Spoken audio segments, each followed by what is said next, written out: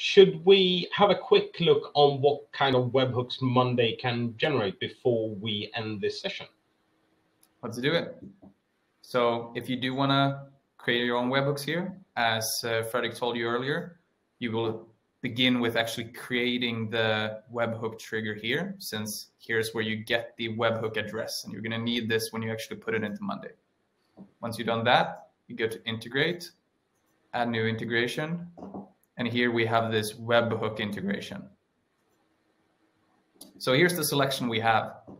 It's actually pretty extensive. I don't think, since they've added some new stuff here, I don't really have anything in mind right now that is something that we wanted to do, but there wasn't a trigger for it.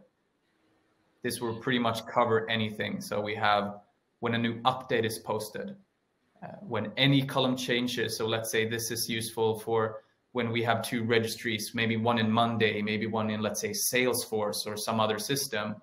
We want to, whenever any column is updated, we want to send that over to our Salesforce version of that item, right? This is useful, but maybe if we want to save data, or it's just maybe one column that's of importance when it's updated, we can use when a column changes, send a webhook instead. Yeah, and here's what's emboldened here is changeable variables. So just like with your automations. Exactly.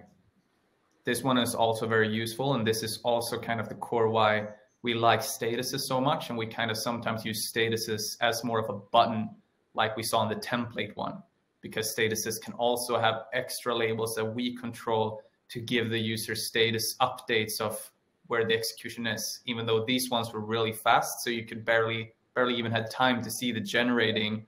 Some scenarios might take minutes to run. So that in that part, it's kind of nice to get some on the way updates for the user, so they're following, okay, so it isn't stuck, something is actually happening.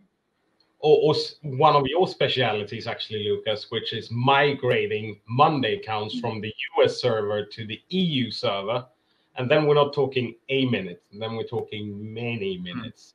So then I know you actually have for each step of the process. So I've seen it when Lucas has a big TV on the wall and it just goes like, yeah, I'm now done with that, I'm running this and I'm waiting to do this. And yeah, and there we definitely have a lot of chain webhooks, because we pretty much just want to click a button, leave for the day. When we come back tomorrow, we want it to be done, right? So there we have along the lines of 10 or 12 scenarios that just chain into each other constantly through the webhooks.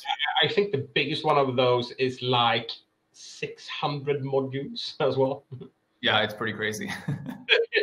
So you can imagine, guys, it's 600 of those blobs. Exactly. So, but back to here. See, as you can see, there's a lot of things. So when an item name changes and a webhook, status triggers, column changes, updates, and as you can see, you have specific for sub items as well.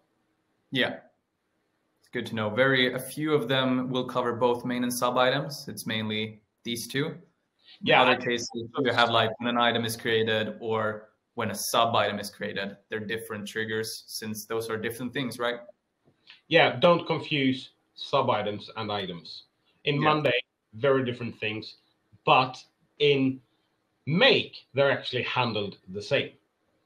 Yeah. Because they both have an ID, basically. And that's right. Here you also have some new stuff. For an example, when an item is deleted, which is also very useful when if you go back to the example of keeping two registries synced, you wanna have the full chain, right? You also want to be able to delete item if it's deleted in one registry, remove it from the other. I actually have a client using that, and they have it like a crash record. So they basically just, if it's deleted, send all the information into Google spreadsheet because they want to retain that information for longer than the 30 days Monday does. Right. So this way we can even kind of surpass the 30 days deletion in Monday by using this trigger through webhooks as an archiving function, kind of. Yeah, that's what they do. And works well, because that way we can also easily pull that data back in if we ever need it again. Yeah. That's it for today.